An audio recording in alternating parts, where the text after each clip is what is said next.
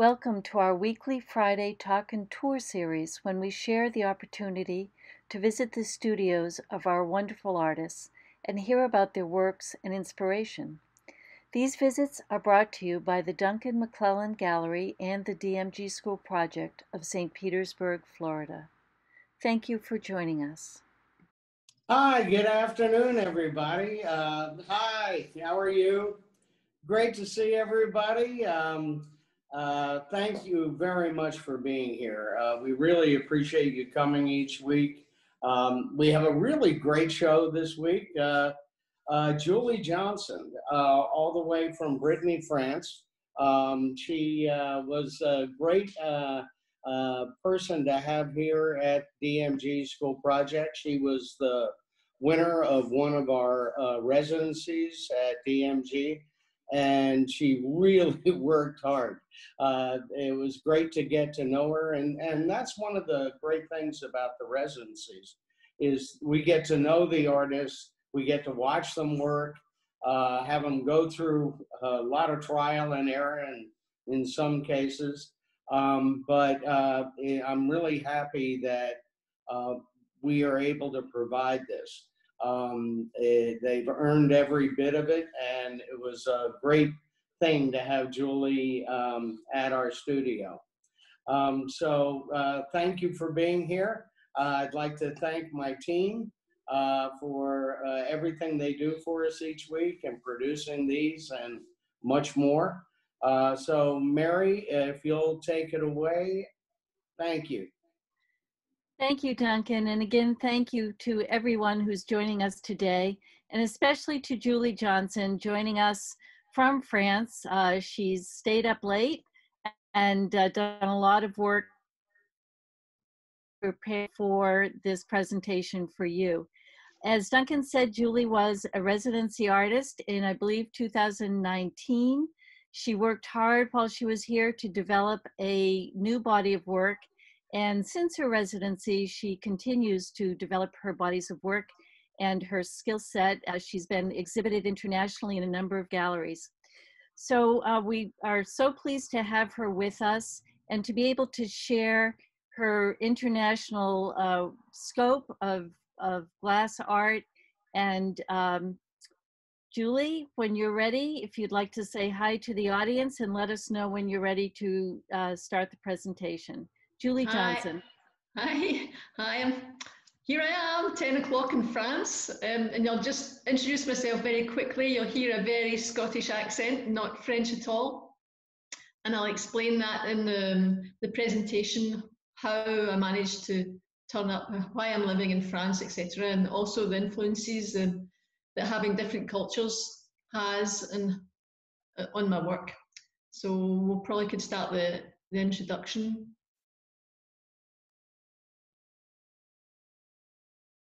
As we're starting, Julie, I just want to remind everyone that if they'd like to ask a question, please enter it into the chat and we'll refer your questions to Julie. And please put yourself on mute.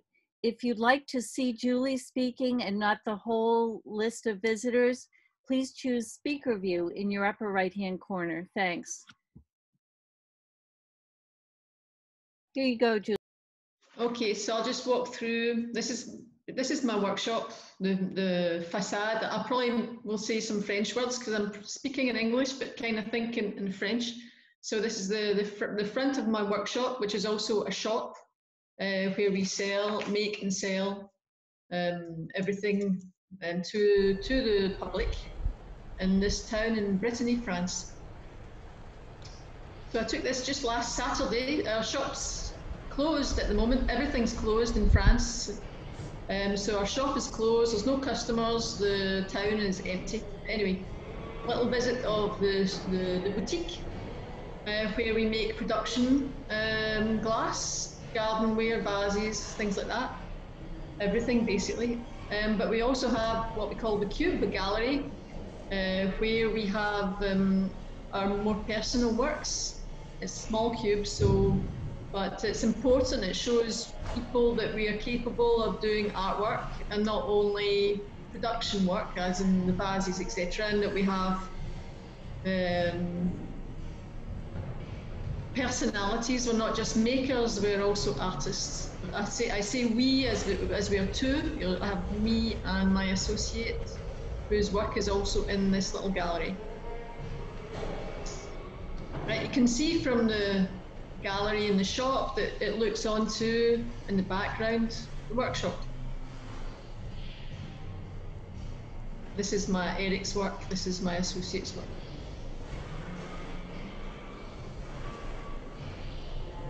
Birds on branches. Some of the earlier works which you'll see later, yeah. And this is some of my business partners' work. So we zoom up to, which is the platform where there's the hot shop. I have a few people working for me. I have a salesperson, 2 assistants, my associate, so we're 5. This is charging day, so everything's turned off. And there is some cold working area and also a fused glass area. This is one of the assistants. So I'm going to take you downstairs to another level where there's stock and cold work, and this is another shop that's going to be developed. A kind of dark dungeon, where we do all the bricolage, all the mechanical stuff. Also sandblasting, packaging, painting, motorbikes, everything's down here. And it will turn into a better cold workshop in the coming year, I think. So it's we have quite a lot of space. There's another level which will take you up to. I could trip over somebody here on my way up.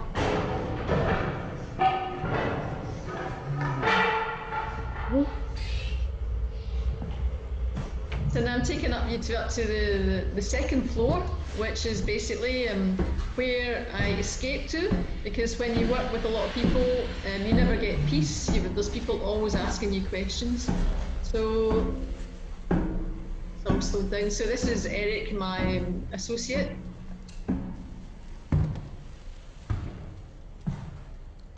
And this is stock and packing and where we take photographs and things like that.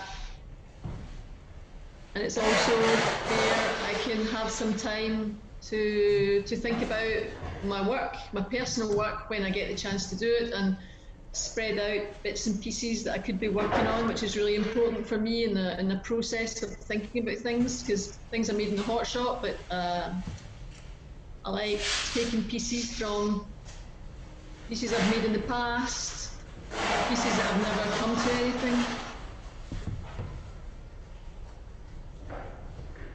So there's a little mix of things that have been happening here, the dogs and the birds and the branches, etc.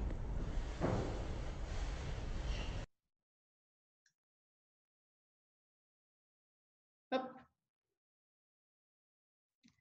So now, after the film, we go on to talk about me. So basically, I'm Scottish, and I was born on the west coast of Scotland, which is marked in red, and I lived there until I was 17, and then I left because I wanted to find I think it was the paths paved with gold, and they weren't in Scotland. You can go on to the next.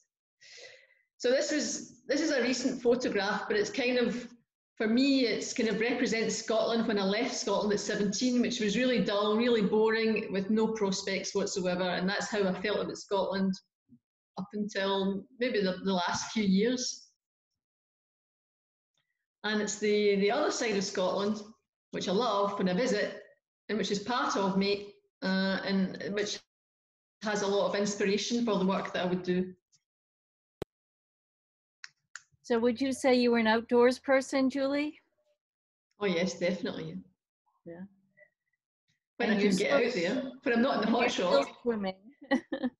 Well, when I'm not in the hot shop, I've got to be outdoors. This is, I kind of called this photograph First and Last Supper, because this was Christmas last year, just before I came to Florida, 3 days before coming to Florida, and it was the first Christmas dinner, first Christmas I've ever had with my family, basically, because I'm always working. And it was the last one because I've not seen them for a year because of the COVID. Can't travel. So I'm really glad that I had that time with them. It was really important. And also just, this is a Scottish, French, Italian family. We're all mixed. So that was my family and where I'm from. And then we start kind of on my little journey in glass. And I left Scotland and I went to London and stuff like that and lived and partied. And then, but I was still looking for something. And I decided that I would go to a rock in the middle of the sea with 500 people on it, with no cars and no lights.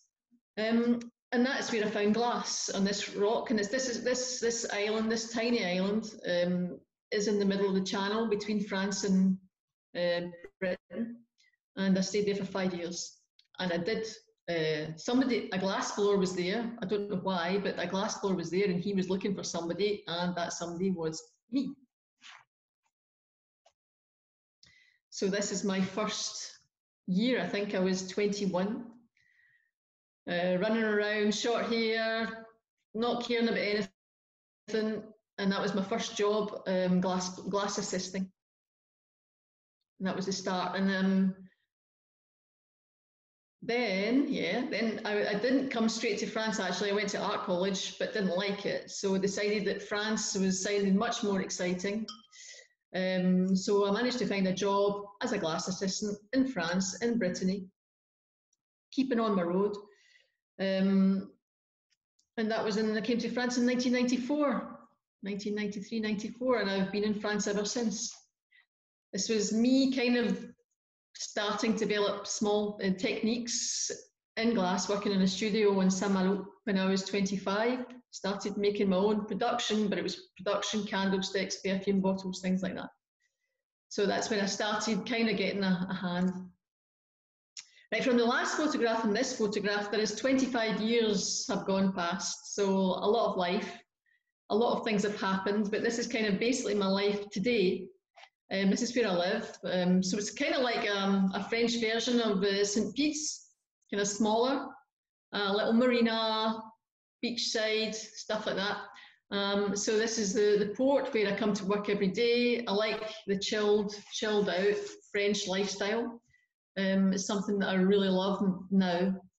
And this is where I call my home, Hampole. This is where I live, and this is where I work. This is where I've had my daughter, etc. So I'm very attached to it. This is my French family. This is my daughter, who's 20, who's a design student.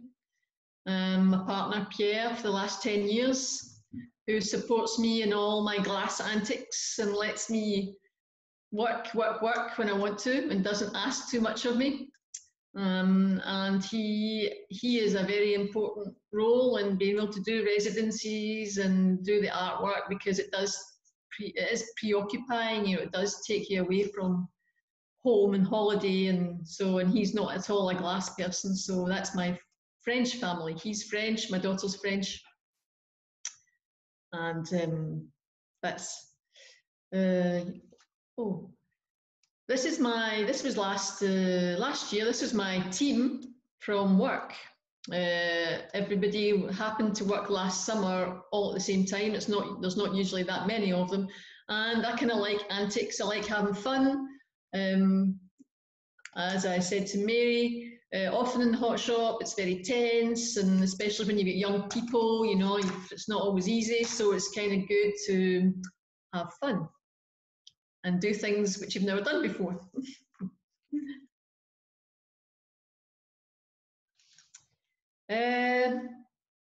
So the next four photographs are basically kind of what I would call my kind of inspiration for work, for my personal work. And it's not this photograph, it's not the next photograph, it's a kind of combination which of these photographs which represent places. Like the last photograph was the Standing Stones on the island of Orkney. It's just an example, but it's places that have very, very strong vibrations, you know, so really kind of create strong feelings. And this certainly did. This is my grandmother's apple. It's a tiny wooden apple, and it's like memory for this photograph. It kind of represent memories, like memories from childhood, memories growing up, memories, and how memories are important in my work. Thoughts, the thought process. I had a different explanation for these before, but when I think about it, it's like then I noticed that lots of things that I do are in fragments. They're pieces. They're like the memories and the places we have visited. It's fragments of life and collections and all these things I kind of gather and store, but in my head, sometimes in pots and in bowls. But these things are all gathered as we get older, and when I'm making glass, they kind of come as little flashes, and they will then maybe be created into a piece. It's the same thing. It's kind of fragments, also experiments, and how can what kind of evolve from a very simple idea that you've never made before. And this is an idea that I really want to work on, writing on glass paper and putting that into some kind of composition. So I like making compositions. So Julie, how much of your time do you spend creating new bodies of work or thinking about that? Or do you find that running a shop, a production shop and a shop where you are creating new work takes up a lot of your creative energy? How do you balance that? I try and do residencies in Florida because it often gets really frustrating. I think about it a lot, and I don't do it very often. So that's the contradiction between having worked so hard to get a shop where you have the equipment to make, and then the shop really works well, and you have very little time, so you just try and something. Actually, when I came back from the States in February, it was we're really going to do some making continued work from the things I made in the Duncan McClellan Gallery. COVID hit, so I'm hoping that January, February, I'll have a little bit more time again. It's a challenge. It's a challenge, but we keep trying to work towards it, This was, I haven't been sculpting all my life. I didn't even know sculpting existed really until like eight years ago. I just didn't know or I didn't even think I'd be able to do it. I just didn't think it was for me, I just didn't think I was somebody that would be able to do that. And then I kind of decided that I was going to try and because I had reached kind of a dead end, like getting satisfaction from my work. So I thought, right, I'll try that, whatever, trial. So I put all my energy into that. I did a master class in the States. And then I started working on the animal heads, which were really, we can see the influence, which is really Scottish, Gaelic, what you call the fables and things like that. That was all the ideas that were mixed when I made a series. I think there was 6 or 7 animal heads. And this one was called, the last one was called Brea. And Brea is also French. And there's an island just next where I live called Brea. And Brea also means charming. And I was using words also to play with words and trying to search the words in Scots Gaelic and French that had links, and also its expressions. It's how I kind of feel or how I think animals might feel or people feel. So he's grumpy, he's kind of angry, bad-tempered. I kind of feel like that quite a lot too. But so it's probably me, the old goat, like. And the apple I use a lot. This was Millis. I still have this one. I really like this one. She's still in that little gallery. So, and this one's available. Right, I put this one there for a different reason. This was one of the first ones. And I put it there because the expression, I think Mary wanted me to talk about it, was often determined. It kind of looks how I feel sometimes, really determined. I'm just like, ugh. I'm so determined. and that's how I look inside, you know. If you can see it, I don't know, maybe it's just me that can see it, but that's how I feel a lot of the time. Well, this is following, these are antlers obviously, but I was asked to make a subject for them in this residency. It was slightly different. You had to make work for Northlands, which is in the north of Scotland, and I made antlers, and then I started my own body of work. So these were basically a series of antlers for them. But the antlers are not just antlers. There was a lot of there was a thought process around the colour, the name, also the form and the size. So the 3 photographs are kind of a collection. This one was stag, and it was because it's the biggest one. It's kind of most angular. It's dark, kind of dark purple, which is a very noble colour. These were entwined, so it was kind of meant to be, you know, well, kind of it could be lovers, or it could be compatibility, or it's colours that work together, and there's engraved Scottish symbols around them. Do you have a sandblasting machine at your shop as well? Yes, these were made in Scotland, in Northlands, but I do have a sandblasting, and I have quite a lot, and when we don't have something, then I generally try and get it. And this one was fawn, just because it's simple. Right, this is my garden. Whoop. This is my garden, but also it's a garden in the spring. It's this garden in the springtime, which is basically, I love the springtime. It's my season, you know. It's just, I hardly sleep. I've got loads of energy in the spring and ideas, and I don't like the winter at all. So the spring is something, the seasons is something which I realise I'm very influenced in when I'm working. And the following works are basically everything that I made. The following works have been made in the springtime. You can just see it, you know. You'll see these are also works that I made following the Northlands residency, because I realised that to make my own work, I would be having to make work that I could make quite a lot on my own, because effectively having my business, it's difficult to really have time to have teamwork. So to get on, I would be making birds and things that are quite a lot of the time solo, and then making compositions with them. So these were the first compositions. I enjoyed making flowers, the compositions, and the birds. The birds are generally an overlay. Nests, and it's all really influenced by the spring and things blooming and coming to life. And these are the colours. This is from a different series, but this is still at springtime with the wren, and then in Calmo, which is work that I started later. Sorry? Oh, what would the approximate size of those pieces be? I believe it's not that big. 47. Every time I write down the size of my work, it's like 47 centimeters. So I think that's about the size that I can make. Right. It doesn't seem to get any bigger, you know. It's 47.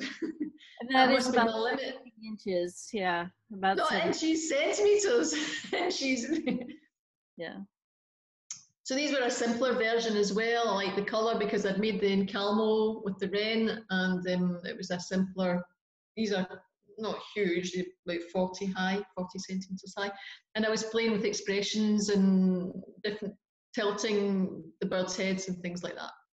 And I like the colour combinations. And this is the famous bird and branch, which I'm developing, and I've been developing it for ages, and I think it's slowly coming there, because I really like this piece, and it's not a vessel, and it's different, and it's on the wall, so I'm getting there slowly. And you're working on the metal part, correct? That would attach. Yeah, I've been having it. I made the prototype when I was on the residency. I managed to get the prototype here and find somebody to make it, and then it took them months to make it, and I got it back this week, and I sent it to be, I don't know how you call it there. It's not just spray painted, it's a lacquer paint. Sure. Today. So I'm hoping then I can make the branches and get it done. Beautiful. Still talking about seasons, so the winter and the autumn, which follows on to, it's not just the colours though, because it's also a way of thinking, like less dynamic, a bit slower, kind of a bit grumpier, and I think that reflects in the work as well. So the next series are dark, and most in Scottish actually. I feel there's more of a Scottish influence in the winter or the autumn works. You know, it's kind of, well, I like the reds and the crows and darker colours. The next ones are in Calmo series, and I decided to do crows for this work because I didn't need to do colour. Colour wouldn't have worked. We wouldn't have, and so it was just black. So then you could just look at the silhouette of the bird, and therefore you just have to work about its position and not necessarily all the colour and things like that. And then so I could play with different scenarios with the birds. And these all have names, you know, like there's about seven, there were about 7 or 8, and he's kind of protecting his cherry. And then there's another one which has got the cherry in the mouth. This one's taken off. So I enjoyed kind of playing with once I kind of got better at making the birds, I could then change his position and start to think about the story I could tell. And also because I wanted to bring in all this time I've been making production to making calmos, because I could make them quite well, and so it combined the two skills, which are very different. Sculpting and glass blowing are very, very different things. This was last week, and I just love the colours, and you can see from the following 2 pieces or 3 pieces that these are the colours of the autumn as well. This is where I live. Right, this is another series. This was still with the ideas of the Calmo. I made these before the crows. I think it's very British actually. They're kind of they give me that thought. The colours and the style. And these were called I can't remember the name. Sentinels. These were from the Sentinel series. And the idea was based on the canopic jars when I first started making them. And then I didn't want to stay, the idea was the canopic jar, but I didn't want to represent that. So I kind of abandoned then trying to look too closely into other ideas, and then just let my ideas take over.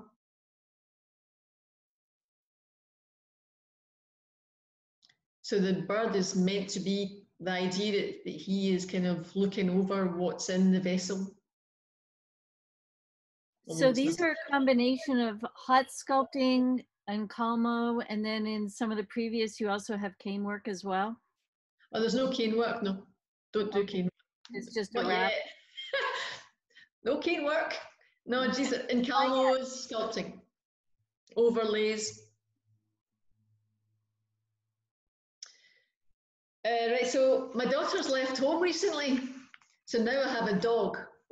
So that's basically why I've been making dogs and things like that. I've suddenly, in the past couple of years, after I really didn't want to become known as the bird lady, and I wanted to have other skills and be able to express myself differently and not be closed into one subject. So I started making the animals. This was the first one that I made.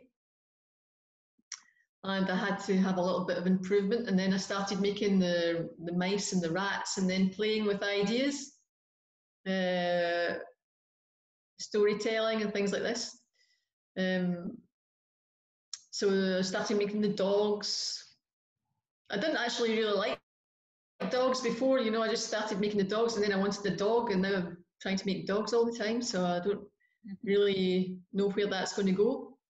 Foxes, I think it's because they're difficult, and I want to make them my own, so, and get them right, so you just make loads of them to try and make them the best way you possibly can, and then once I'll be able to make them, then I'll properly, you can start trying to tell a story with them, using them as kind of figures and on whatever theme that I want to tell.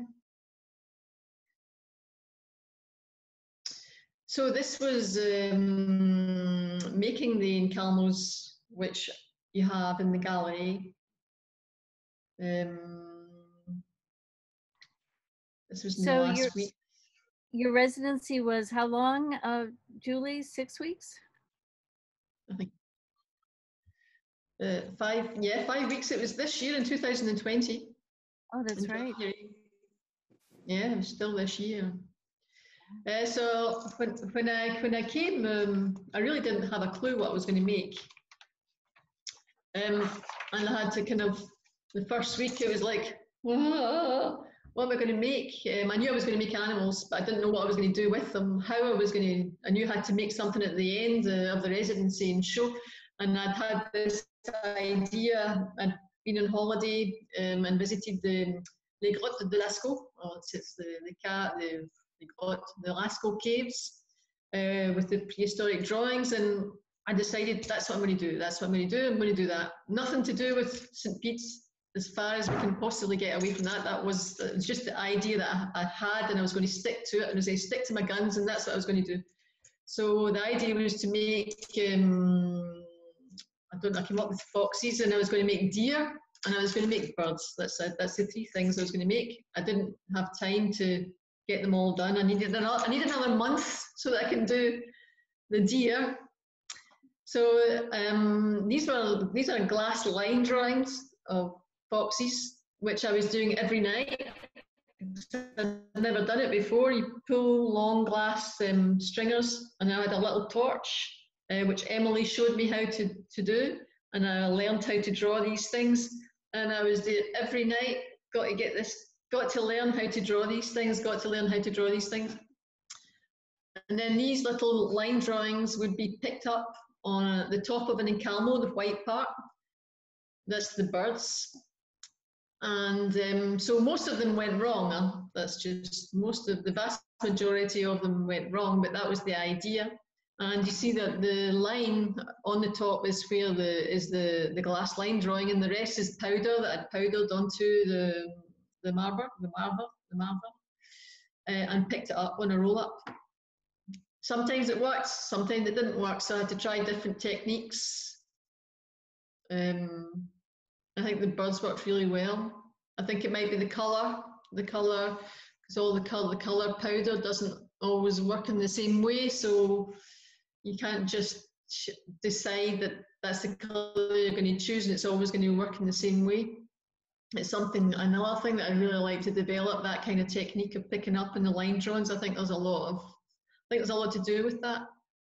So I made the birds and the line drawn, then I made the top of the encalmo, then you pick up the encalmo, you make the vase, and then you sculpt the animals. So there's a lot of work, there's a lot of things that to get right, you know.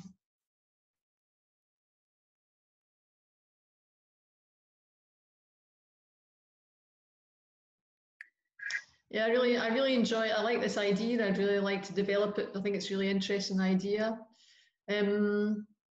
This one, it's called Foxborough, but I think I actually renamed it Sing to the Moon, because this is when I took the photograph. It was dark one night and there's the stars out, and I like the idea that he was kind of singing to the moon. So Julie, how did you feel about a residency that had two people? You mentioned a little bit that Emily helped you to create these drawings. Do you feel that a two-person residency was really valuable to you and also to Emily? Can you talk a little bit about that residency experience? I don't. I think it can. I don't know. I don't really know how to. There's good and bad. It's difficult working with somebody you've never worked before. Sure. You really with completely different levels. You really have to be very, very open-minded and take it as it comes. Mm-hmm. And it definitely has an influence. And I think we came out not too bad, really. I think we did well. I think both your bodies of work were incredible. Yeah. It was. It's not easy working. You come from two different. We were 25 years age difference. Right. Emily is not a real hotshot worker. She has lots of school experience, and me who's been in production all these years, and we live together and you work together, and you've got to find common ground, and you've just got to get to the end of your 5 weeks and have work. So you just got to do it, you know. So I think we did well. I don't know, there was obviously difficult moments, but I think we did okay. And definitely the line drawings, things like that, you know, if she's doing that, oh, I'm going to do that, okay, right. So so she definitely brought in, that was, I would never have done that, and I didn't know it existed either. So yeah. Well, we would love to have you back and to do another residency. So maybe we'll make it a little longer. I'd love to. I'd love to. I really enjoy it. Really, really, it was like hell on earth, but I loved it. Well, you worked very hard. Yeah, it was difficult at the end, but at the end, I just started. Last week, I was just really getting into the swing. You know, I was starting to feel at home. You know, knowing where everything was, etc. It takes a little bit of time, but yeah, no, I really enjoyed it, and it's worthwhile. Very, very worthwhile. It brings us, even, you know, to travel so far. It puts you in a completely different sort of lifestyle, surroundings, different season. Everything is different. So, but you just think about making glass. That's all you do. So it's it's paradise. Well, we loved having you. Thanks for having me. So yep. That's the end of this is your last day. Is this correct? At the residence? It was the last day of blowing, I think. My hands were having a really hard time. Yeah, they were just like blistered all over. But it was just like, but had to keep going. And it kind of sums up glass blowing as well. That's it. It's just, it hurts, and you just got to keep going. You know, it's a really difficult job. It's a difficult job, but it's not easy. It's not all birds and flowers. It's so difficult. Well, you know, I think people don't really realize what a residency is, and maybe perhaps you and Duncan can talk a little bit about what your expectations were, and Duncan also what you hope to offer an artist like Julie when she comes for a residency. Well, if I can go first, Julie, we started the residencies because when I first started working in glass, I had to work 3 jobs to be able to afford a limited amount of time in a hot shop. And the costs are enormous, and even more so today. And I don't know of another medium other, you know, than glass. It's got to be the most expensive medium to work in. And the people that are gravitating to making it, they couldn't think of another material because that's the one that grabs their heart. And by providing these 6 weeks, it started out, all I could afford was 4 weeks. Then we started doing 6 weeks. We do realize that 8-week residency would be even more valuable because it is true. It seems like the last couple of weeks, the residencies, they're going into these aha moments. And it's just then that they get the breakthroughs. And, you know, by, you know, some of our residencies are experienced in doing lectures, but some aren't. So we help them in that way.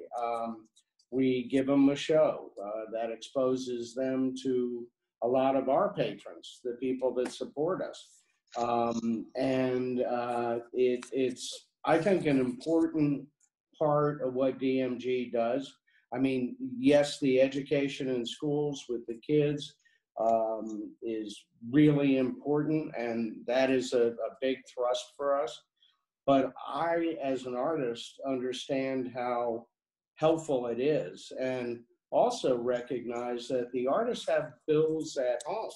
They have a lot of expenses that are ongoing at home, and then they still come and see us, and hopefully we're making a great experience for them. And I hope it was, Julie. So what were your feelings, and what would you suggest that we could make it better? I don't know. I think it's a very personal thing. Can you please everybody? You know, that's. I would say that 8 weeks, it might not change much, you know, because the 5 weeks I've already done another residency of 5 weeks, 6 weeks. So you need that pressure at the end. And if it was 8 weeks, you might kind of slow down, and the pressure would be still at the last 2 weeks. You know, you might not have developed any further your work. So the time is okay, you know, the time's good, I don't think it would change anything. You need that, you're going to have the pressure, whether it's 8 weeks. It's just you'll be more chilled out for the first 3 weeks, you know, that's all.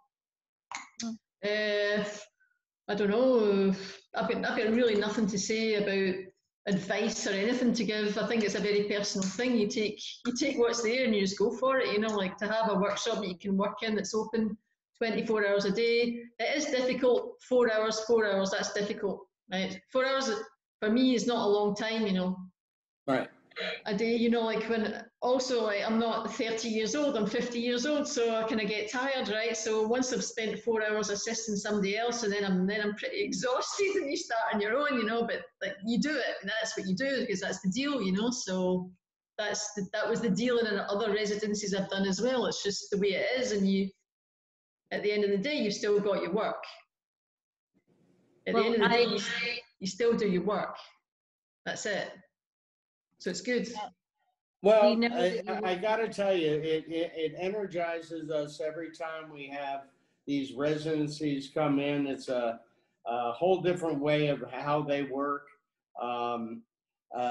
What I've been so impressed with is how everybody works so hard. They really, nobody's using this as a vacation to go to the beach. You know, everybody's really working hard.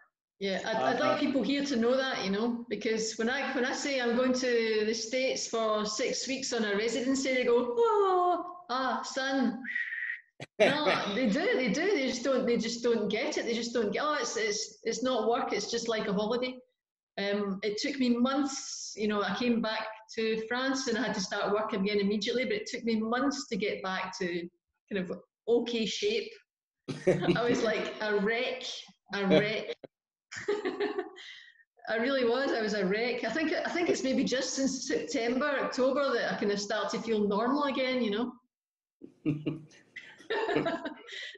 My hands are. Irene has in the chat that she asked you what you would do in your free time while you were here, and you laughed because you said you knew that you would be working your tail off and no free time until the last day, and you really were so dedicated, and we could see that, and the work that you produced you know, was really, really wonderful. And we hope that new body of work, you know, will take you to yet another body of work and another source of inspiration. So Emily worked very, very hard as well. I think it was because there's two of you, you know, oh, she's still working, I've got to keep working, you know, so that's also the good thing about being two people. It's kind of right. Well, we're so fortunate to have had you, and we know that you stayed up. It's almost 11 o'clock in France, and you know, thank you so much. And maybe you can sleep in on the morning in a little bit because it's Saturday. I hope. Got my swim tomorrow morning. Oh, and what? Okay, so what degree Celsius is the water? Oh, I don't know. 11 or 12. Ooh. Oh. It's not sure, yeah, it's not sure. Maybe. Well, thank you. Well, thank you. Let us know how that goes. Huh? Yes. Let us know how that goes, if you went swimming or not. Okay. Oh, okay. Yeah, I'll tell you. Don't worry. I'll tell the world. Everybody will know I've been swimming. You'll hear it. It won't even be me that tells you. You'll find out from somebody over there. Well, thank you everyone for joining us. And thank you. Yeah. Everyone, we're taking next week off so that everyone can enjoy the Thanksgiving week. Hopefully, you're able to spend some time with your families and be safe. We'll start up in December with Eric Hilton, who will be a fascinating presenter. Again, Julie, such an honor and a pleasure to have you. And please, everyone, stay safe and have a wonderful Thanksgiving. Thank you. Okay. Bye. Thank you. Thank you, Julie. I hope to see you in person. Yes. Bye.